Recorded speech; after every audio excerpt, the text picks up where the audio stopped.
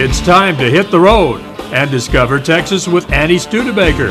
Get ready to travel deep into the heart of the Lone Star State, meeting friendly folks and exploring fascinating places. Experience a way of life like nowhere else in the world as we uncover the rich history and culture of Texas. Discover adventure, discover excitement, discover Texas with Annie Studebaker.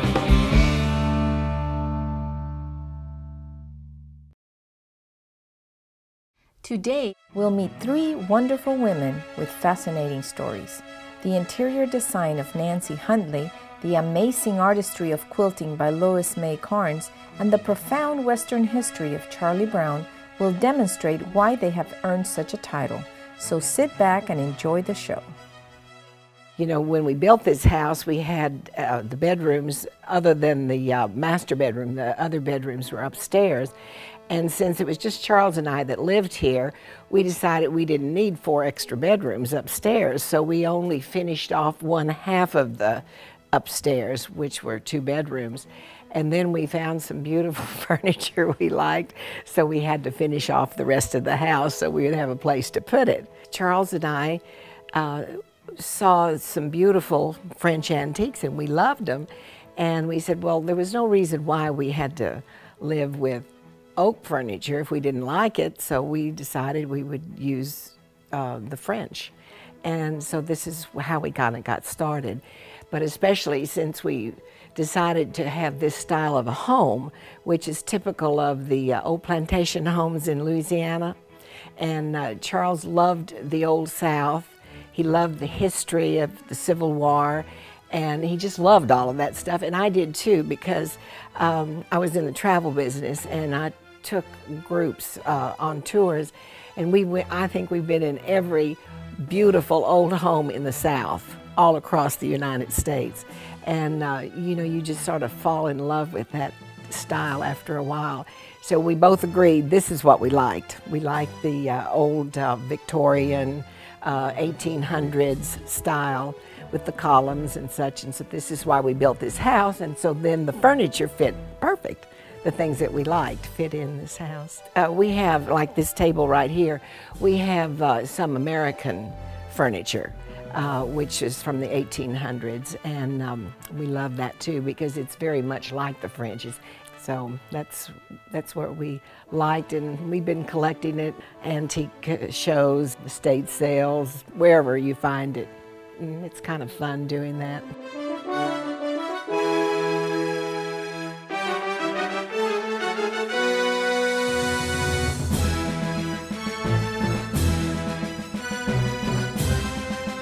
Well, when you're collecting antiques, you start with the furniture.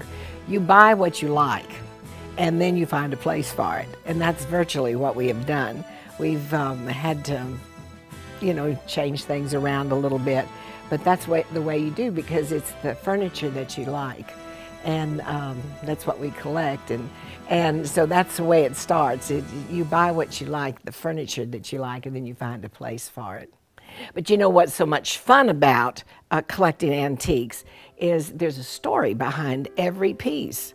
You know, where it came from, who owned it, when it was done. Okay, the room with the twin beds is French furniture, and it of course came from France. It has all the emblems of all the different seasons on it. It has musical instruments, it has baskets of flowers for the spring, and the little shepherd's crook where they would go out and gather up the little lambs and things. The people also, when they harvested the fruit, the grapes and things for their wine, they would spend the night out sometimes, several nights at a time out in the fields collecting the grapes.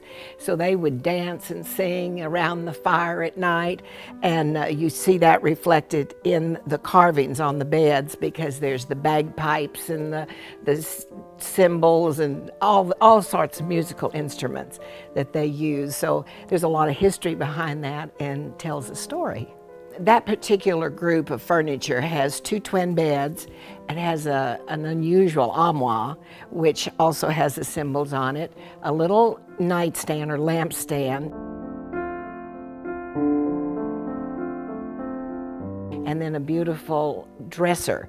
And when you pull the drawer out, you can see that the dresser drawer is curved like this. It's really beautiful with a marble top on it. Then we have several other bedroom groups. One of them has angels on the footboard and a beautiful raised heart on the top. Has a matching nightstands and armoire. And then another room has one that has the puffed heart, we call it. And the way we decorated that room makes you think it's sort of a honeymoon suite. Charles named it the honeymoon suite because it has the heart and on it. The draperies are custom made, of course, because the house certainly has tall ceilings, which is typical of this style home.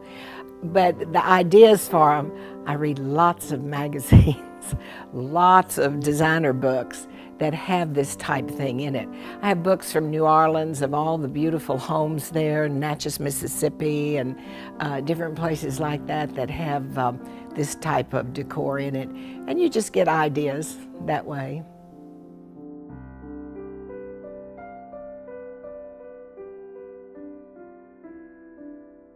I have lots of magazines that Charles would love for me to get rid of, and I said, oh, I just love them all.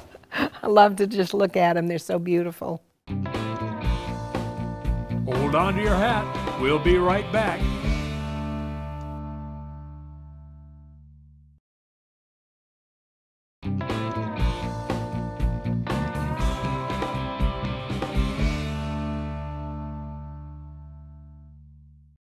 Welcome back. Lois Mae Carnes has lived an interesting life. She shared with us her history and passion for quilting, which she deeply enjoys. I'm Lois Mae Carnes, and my address is Pearsall, Texas. And I live on a ranch, and I moved here in 1940. I've lived here 75 years. And my father-in-law bought the place, and we came out here and built barns and fences and just rebuilt everything. Everything was run down when we first moved here. My father-in-law was, we had been in business in Yoakum, and they were so anxious to get out of town, get out on the ranch. They had never lived in the country. My husband hadn't. Now I had, so I knew what it was like. But my husband, before we married, told me he had asthma. He didn't realize when you get out in the country and you get in the cattle business, you get in dust, you get to farming, you're in all kinds of dust with feed, and it didn't help him in any way like that very much. We first moved here, we had an artesian well. Just flowed big, oh, just wonderful. We all fell in love with that well. And it had it run over down here past where this house is and made a little creek, run into a tank. We just started out fresh and kept going and worked for $1 a day, you might say. And then the war was coming on, and things got pretty tight everywhere. During the war, it's hard to get materials, so the house building went kind of slow. Our lives changed a whole lot. Wasn't so much fun and happiness for a while. Anyway, we survived it.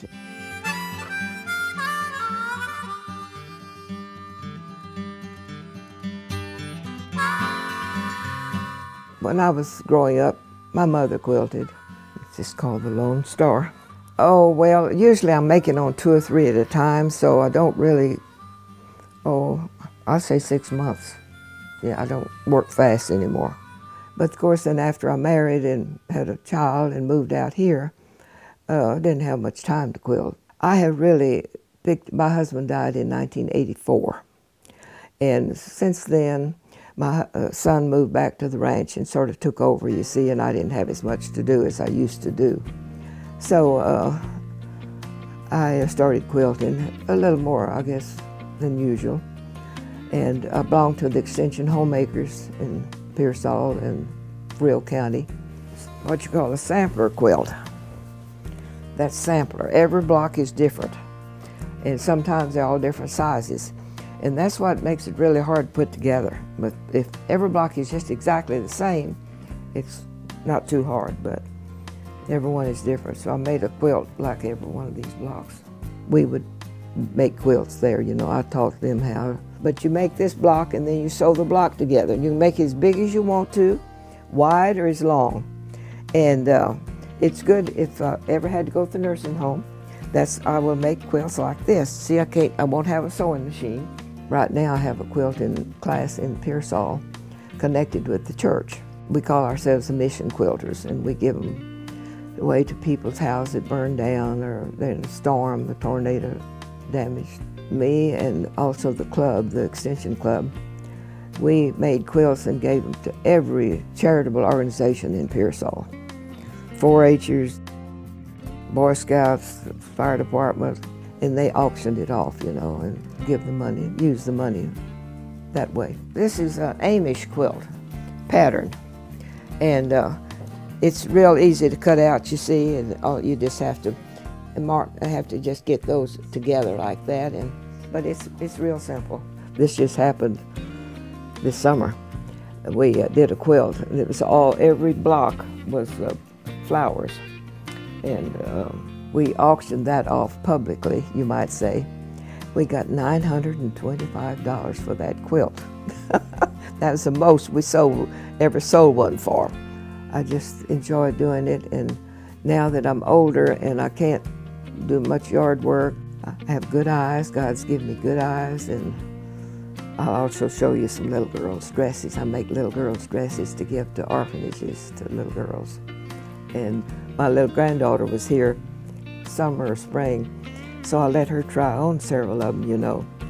And I said, now I'll let you pick one before I take them to the orphans' home. She said, I want them all. I said, well, you can't have them all, because I'm making them for the little girls that don't have any mamas and daddies. And anyway, I had a little girl myself, you know, so I sewed for her always. And she sewed for her two girls, and so it kind of runs in the family that we love to sew. This was one of the first quilts I made after I married. And it's hand quilted, everything's hand quilted too. This is what you call applique, butterflies. Yeah, I made it in 1936 and 37. When we were making trips out here to build up the place after we bought it, but we hadn't moved here yet. And I was at home a whole lot by myself, and they were coming back out here and bringing supplies and all, so I made that quilt then. Hold on to your hat. We'll be right back.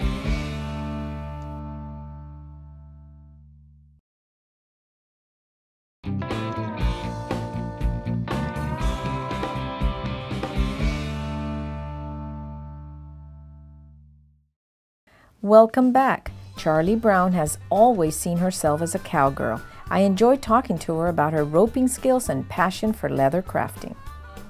My name is Charleen Reagan Brown, but nobody ever called me that. The year I was a day old, I became Charlie. I was the only girl. I had 4 brothers, and we were in cow camp a lot of the times, and we worked cattle. I've worked cattle all my life, and I love it. I dearly love it. I wouldn't be in town for anybody. I was raised in South Texas, and I never went to one school year until I was in the 7th grade, and we were poor. Nobody had anybody. It was during the Depression. At one time, I rode a horse back and forth to school. We rode 12.5 miles on the horse to get to Cotulla. It's a long way from town. My mom was a school teacher until she married, and she's the toughest teacher I ever had. I'll tell you that. She didn't give in for nothing. She didn't want me going by myself through pastures to get to school. But we had one patch that was between a high bridge here and a high bridge here, and there were lots of sunflowers. And the sunflowers were taller than me on the horse. There was a season for them when they just fell over and they dried out. When they dried out, you can't believe how wonderful swords they were. And we used to have fights every day just playing, but we had a very good time. We worked out in cow camp an awful lot. when we were gathering cattle, or we were going to sell some or put them in a different pasture or something like that. When we rounded them up and got them in the pen, and my job was to get up on top of the pens there because I wasn't scared of the cattle. When I went to college, my first year, I was in the dormitory there at Kingsville. I majored in agriculture, and I was the only girl in every class all the way through. I went back to visit there one time, and they had 5 girls in there then, and now I think they have a whole bunch of girls.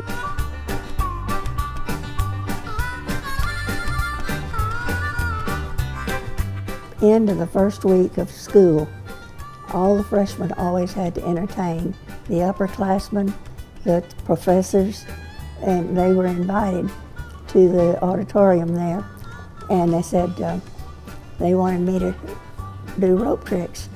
I said, I can't do rope tricks. And they didn't accept it. It says, you live on a ranch and all ranchers can do that. So I called Daddy on the phone. They lived out of Raymondville, north of Raymondville, 7.5 miles. And I told him that they wouldn't believe that I couldn't do tricks.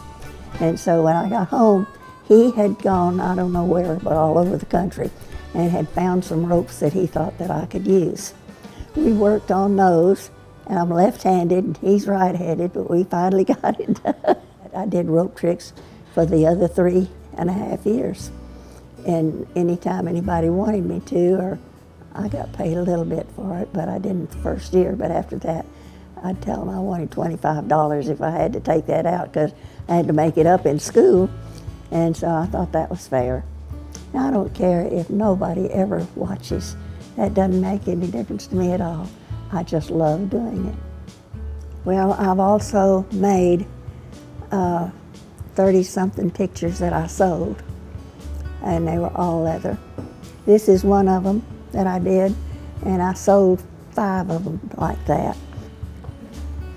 See right here, this was a cowhide, and I cut it half in 2, and then I had a book of things that you could do, and so I had this a little bit too wet to use, and I cut out all of these things that I have. The horses, they were the main things here, and that's all I did that way.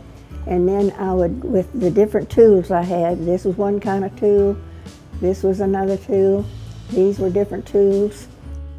Pictures, when you draw pictures, the last thing is the centerpiece that stands out. But with this, it's the other way around. Whatever your center's going to be, you want to get that complete. And then you put these in because it's different spaces behind. It's so much fun. I'm a happy person normally. Very seldom am I unhappy, but I have been happy all my life. And I'm glad. It's a lot more fun than tears. We hope you've enjoyed this episode of Interesting Ladies of South Texas. We're truly honored to have met them. We hope that by listening to their amazing stories will inspire all of us to explore our creative side. Until next time.